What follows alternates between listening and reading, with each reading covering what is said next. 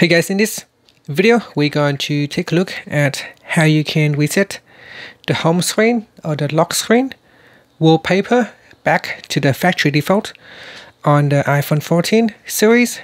So first let's go back to the home screen by swiping up at the bottom of the screen, and on the home screen tap on settings. In settings, swipe up to go down and tap on wallpaper.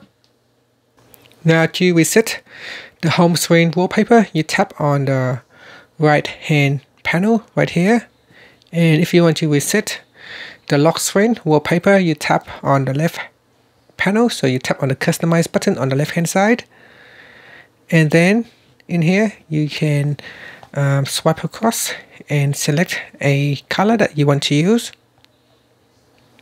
So this is the gold color, the default color for the gold iPhone. So depending on which color you have, the default color might be different. So choose the gold color. Now in the bottom widgets panel, you can remove the widgets to go back to the default. At the top here, the default widget is the calendar date and time. So you choose that.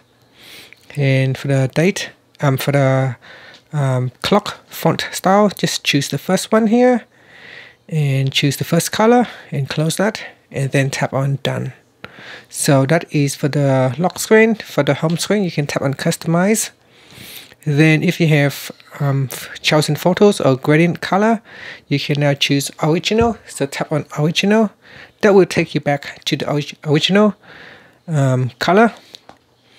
And you can also choose to blur or not blur, and tap on done, and that's it. So that is how you can set your lock screen or home screen wallpaper back to the default settings. And here you can see the wallpaper has now been changed back to the original color, or to the original wallpaper. And that's it. Thank you for watching this video. Please subscribe to my channel for more videos.